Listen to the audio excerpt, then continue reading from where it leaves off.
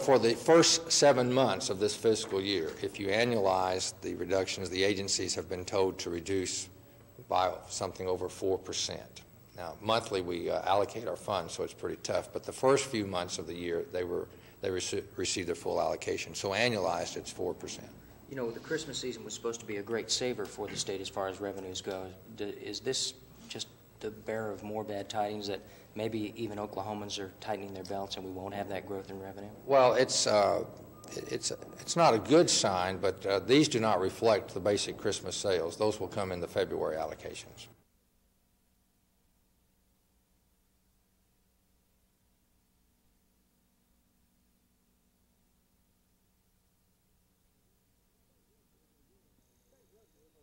State revenues are really no lower than they were last year. They are only lower than what state agencies had planned for. The House Education Committee will be trying to help state schools readjust their expectations without harming the quality of their product. But one of the first orders of business today was educating new members of the legislature.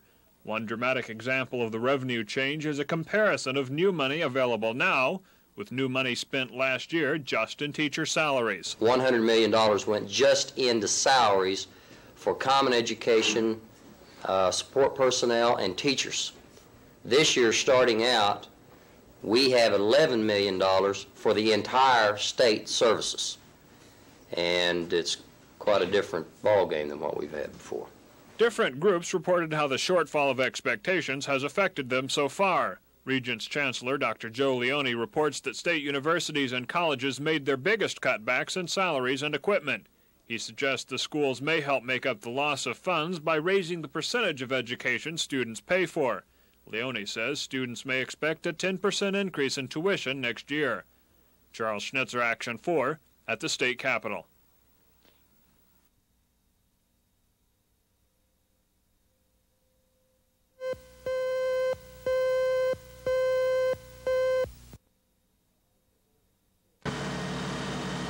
The house was all but destroyed, with damage estimated at over $500,000. Fortunately, there were no injuries.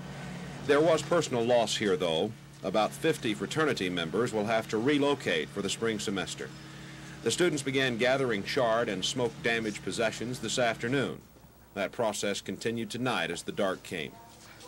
Well, I was pretty sorry about it. I was hoping everything was okay, and hopefully we would get something out of it. Everything was really smoke damaged, really bad, and water damaged, but they'll be okay, I think. Most of it will be all right. What was your first thought when you found out about this? It was one of disbelief or shock until I actually got here. I was, kind of apprehensive about believing it to begin with, but I did learn. There was just so much smoke in the hallways and in the rooms that I couldn't breathe, and so I just had to get out, and so I jumped out the second floor window and got out and tried to find out if Todd was still in there. Just where the students who lived here will live now is a big question mark. One of them remarked, "We just hope it's together as a group." Dan Slocum, Action 4 in Norman.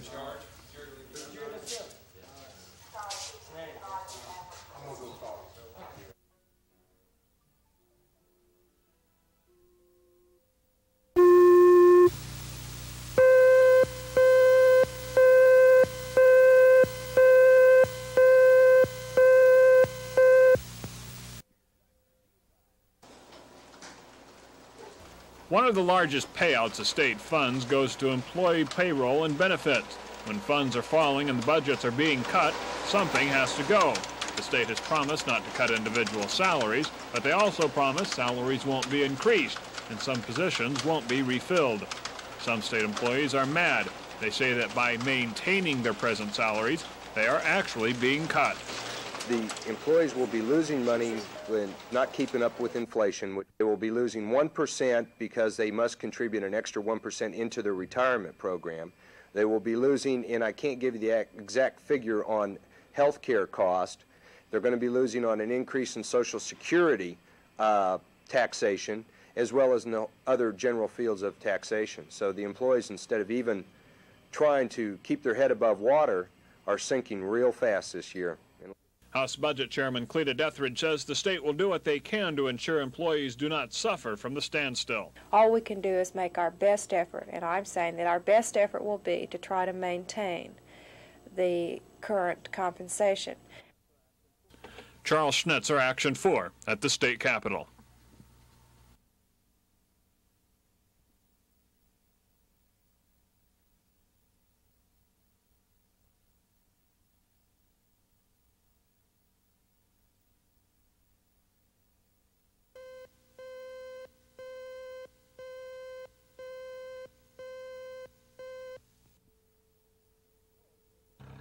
Gene Pope is a farmer.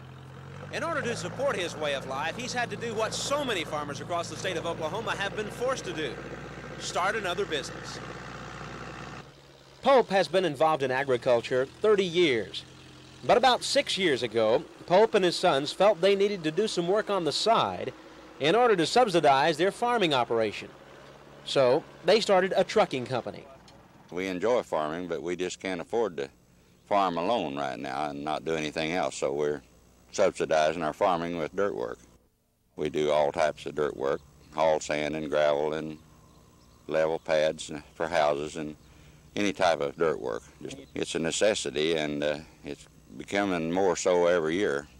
Pope says it's almost impossible for farmers to make ends meet this day and time because of high production cost and low prices for farm products. He feels if agriculture continues to be financially depressed, it won't be long before a full-time farmer is a thing of the past. Ben McCain, Action 4.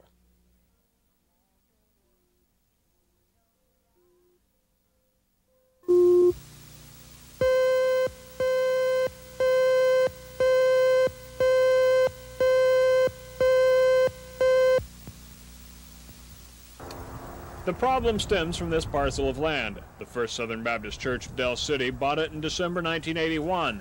They say Oklahoma City and Midwest City promised to grant building permits, and they broke ground in September. Now Oklahoma City has denied the permit, and Midwest City is remaining mute. The largest Southern Baptist congregation has outgrown their present facilities, and the elders have empowered their attorney to do whatever is necessary to resolve the problem. But they say they don't want to go to court. We just want to get on with our business, which is serving the community in moral and spiritual ways. And at this point in time, we're a little frustrated because we have been blocked from doing that. What we'll do is take it one day at a time, and we will cross bridges and handle problems as we come to them, believing that there won't be any problem presented to us that will be so gigantic that we can't handle it. The Southern Baptists say they are already looking for an alternative site, but they have invested $4 million into the new church and they won't give up easily. Filing a lawsuit will be a last resort. Instead, the church will try to find the answers to why the permits are being denied and try to satisfy the people involved. Charles Schnitzer, Action 4, in Del City.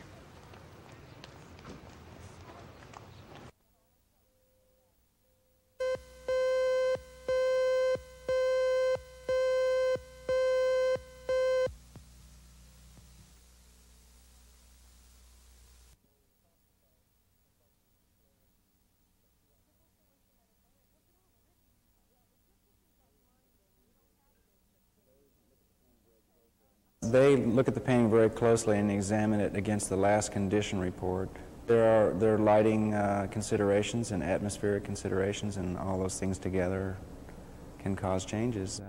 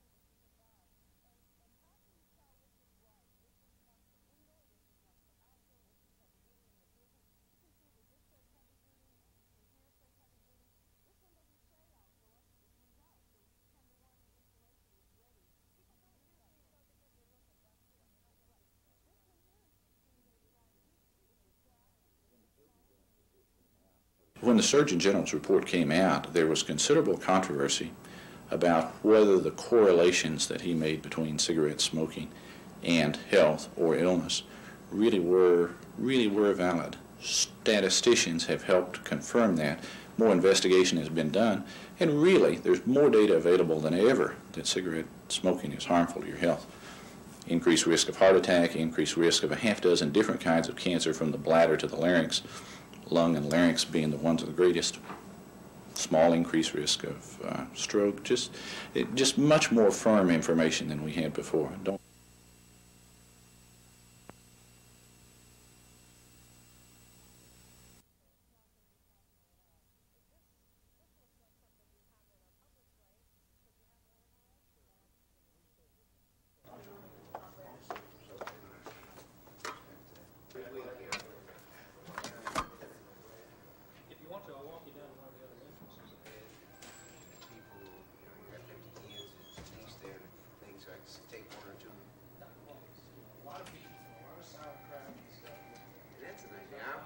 Few employees that came in brought in whole sacks from their cupboards at home. They weren't bringing in just 1 and 2 cans, so that shows that the people that had the early word are really starting to participate.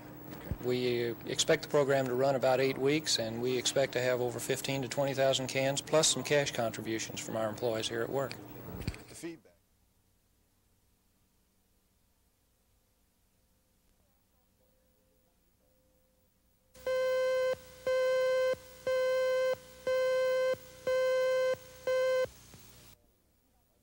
I'm Officer Bill Hanneman.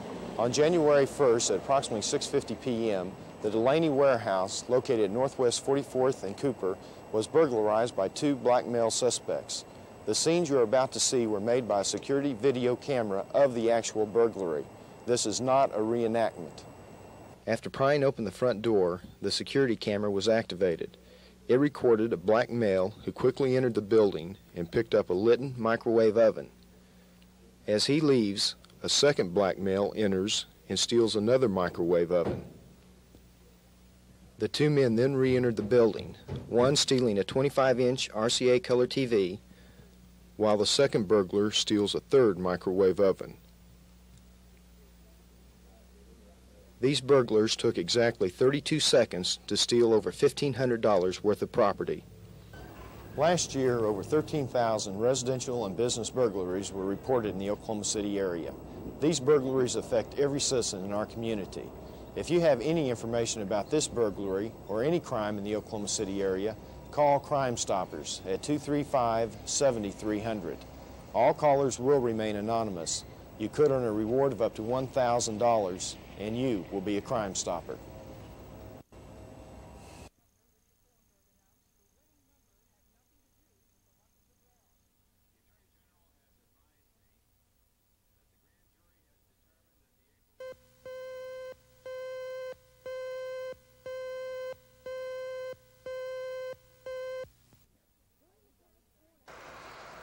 During the past 4.5 hours, parts of the state have been blanketed with more than 2 inches of snow. Central and western Oklahoma are 2 of the hardest hit areas. Motorists in Oklahoma City have been challenged by Old Man Winter. The snow has created slick and hazardous driving conditions, even for drivers of heavy equipment. This tractor slid across the road and into a ditch. Police and street sanding crews have been busy since noon, clearing car wrecks and ice off the roadways. But despite the sand and salt on many streets and bridges, there have been pileups around the city. This 3-car wreck at 50th and May was a familiar sight. Police report more than 100 fender benders around the city since noon. Police are urging motorists to slow down and drive with extra caution. Debbie Mash, Action 4.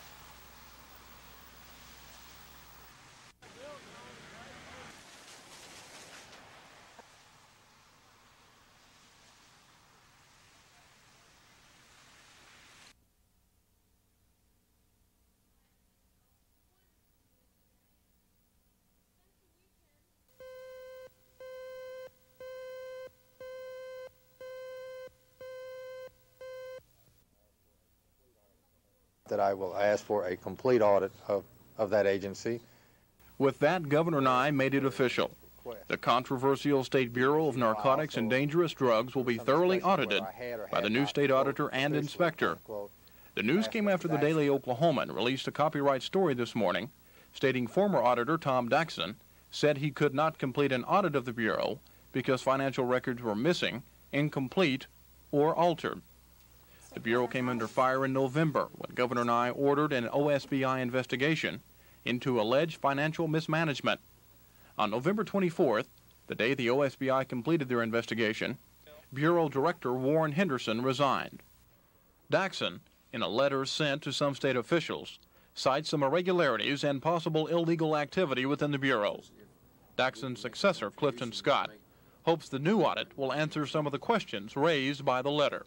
Well, I think by the fact that they have occurred, or that they are questions now, that we should at least satisfy the need to answer them at least. Or to answer them, yes. The audit is priority one for the new auditors and will be started immediately. There is already a preliminary study underway to decide the best way to approach the assignment. Meanwhile, spokesmen at the Bureau are remaining silent on the issue. They claim the auditors are only halfway in through their investigation, and they won't make a comment until the audit is completed. Kevin Ogle, Action 4 at the Bureau of Dangerous Drugs and Narcotics.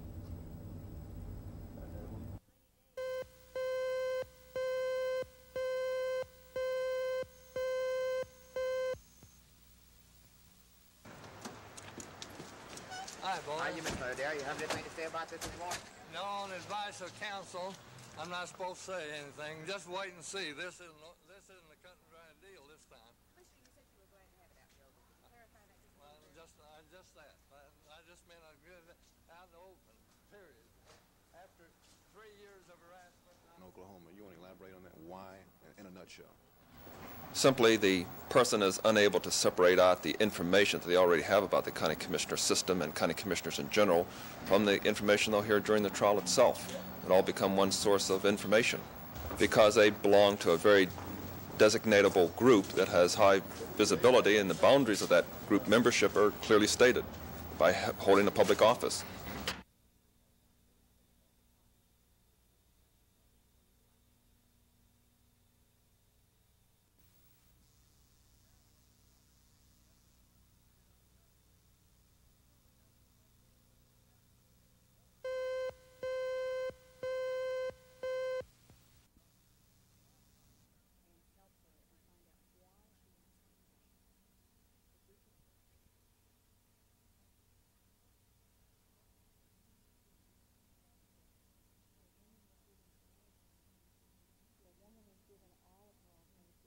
If a woman is given all of her alternatives, if she's given all the facts, then the majority of them will not seek to have an abortion. I think women have been made victims and that they need a lot of support.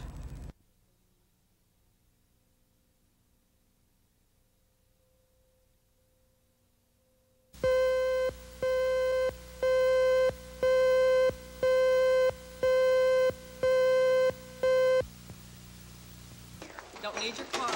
Don't need our card. Just your name and address. You're on candid camera. Okay, thank you. There you go. You'll need a pen.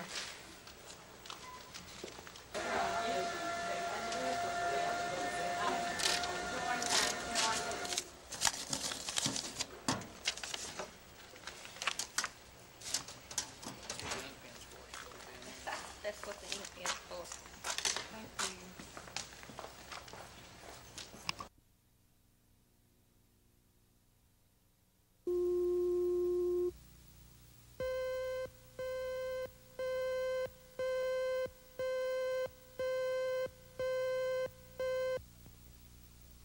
Last month, a Enid couple faced manslaughter charges in the death of their son. The boy had died from appendicitis after the parents' religious beliefs had led them to seek an answer in prayer instead of simple medicine.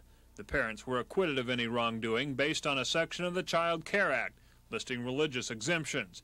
Now, members of the House Criminal Justice Committee want to remove that exemption, and today they heard from members of the family's church, the Church of the Firstborn. Elders said this is a question of religious right and family sovereignty. We don't think that's fair. We think it's against her constitutional rights, and we object to the way 1082 is now worded. We give the best care possible to our children. I think it would be fair to tell Mr. Lewis, this committee, that if the law changes and it's a felony for us to not take our children to the doctor, rest assured we won't take our children to the doctor. Our doctrine will not change. I've got a minor child, and if I go to prison, I'll go to prison. Representative Don McCorkle agrees constitutional rights are involved, but he says the rights to be protected belong to the child, not the parents. And I quite honestly simply cannot accept a concept that would say at some point in time, prior to a child being born, that he has a right to life that ought to be protected by the state, but that after he is born, that protection of the state for that life ceases and desists if that parent happens to have a faith which would disallow that protection. Most of the legislators were sympathetic towards the church people. They said they didn't doubt the parents' concern for the physical and spiritual well-being of their children, but the committee approved the removal of the exemption by a 12-2 margin. Charles Schnitzer, Action 4, at the state capitol.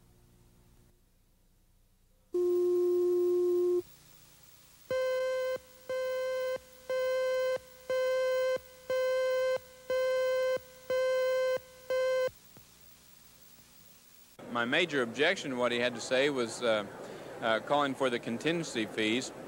Part of that would be a $5 per barrel tax on domestic production, which I think would be very counterproductive to an industry that's already hurting right now in the state of Oklahoma and is paying more tax than any other industry in the United States. I think there are enough companies now that are having a difficult time to getting by that an additional $5 hike in the tax on oil may put them over the edge. I think people are very, very concerned about it.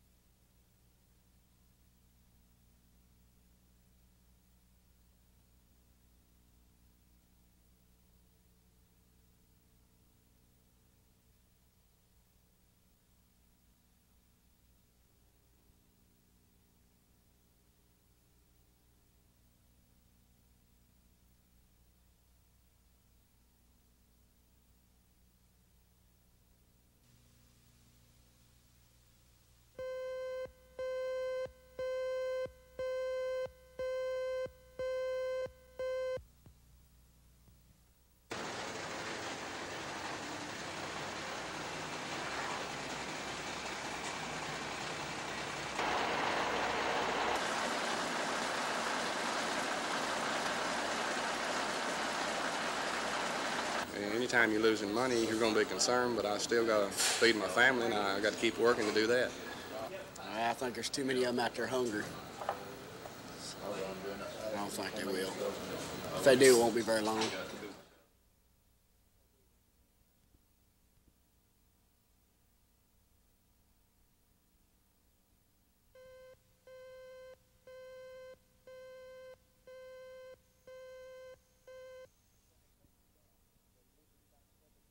When the case began, Judge Luther Eubanks said the trial may have to be moved, but he wanted to try to seat an impartial jury.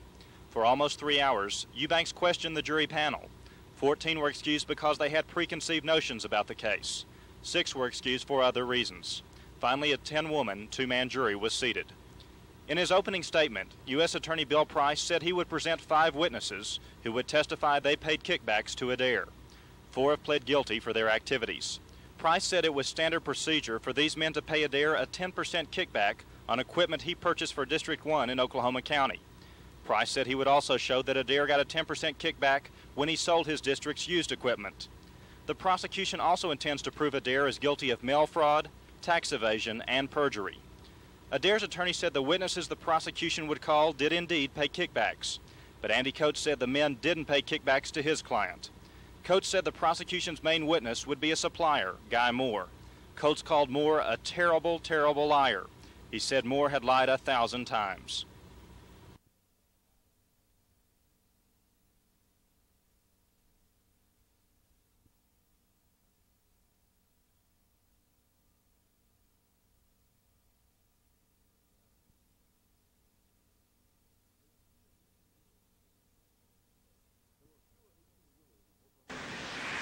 There were fewer 18-wheelers on Oklahoma highways today. The strike itself is not keeping truckers off the road, but rather the fear of violence. Many of the independent truckers say they sympathize with what the strike is all about, but say the fight should have been before the highway use tax was voted on. At one Oklahoma City truck stop, it looked like business as usual. Many of these truckers were involved in a truckers' strike a few years ago, and the end result of that strike didn't help their cause much. One truck stop employee can't tell there's even a strike going on. There's supposed to be a trucker strike going on right now. Is there one as far as you're concerned? Not from my position, no. Can't really tell one this afternoon at all. Been pretty busy here. Several truckers say they are still on the road because surviving outweighs striking.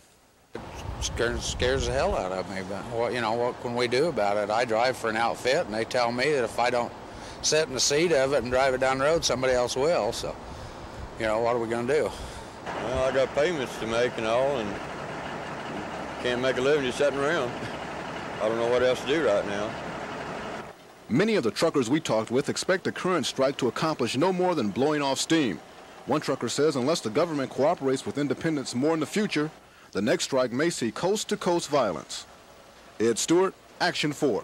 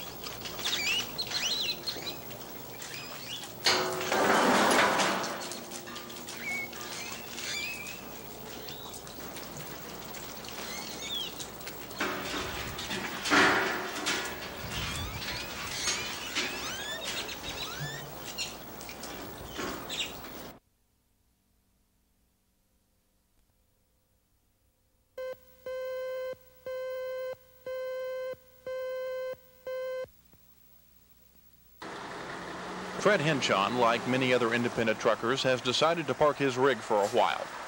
The striking truckers are angry about the high price of doing business on the nation's highways.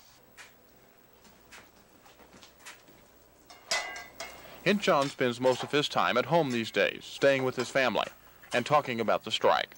The feelings run deep, and Hinchon warns that things could get sticky. Most of the trucks that are running are doing it with the hopes of making a big profit out of this strike. There's too many truckers out here that are going bankrupt, and they've pulled their trucks off the road to try to get it back where they can make a living. And someone else goes out and tries to make a quick buck today at their expense. They're not dealing with the air controllers this time, they're dealing with truck drivers, and they're a different breed of cat. He's been in trucking for 20 years. He'll have to try to find something else to do. We may have to start selling things. This may happen in 3 weeks, 4 weeks, I don't know. Ironically, the 5-cent a gallon gasoline hike is the least of their problems, according to Hinchon. But they do want a rollback on all highway taxes.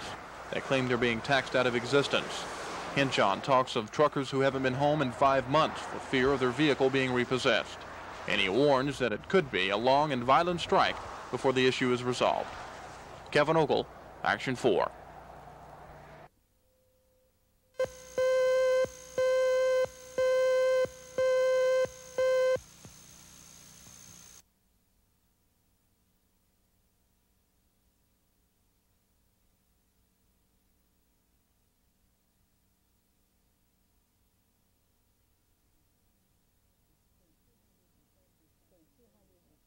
There are 270-something breeders of us here in Oklahoma wanting to help promote greyhound racing in the state.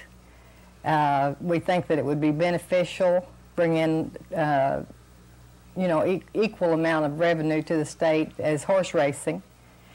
And we are, quite frankly, tired of sending our dogs out of state and letting the other states earn the revenue. Besides, we only collect 35% on our dogs that we have to lease out to other states.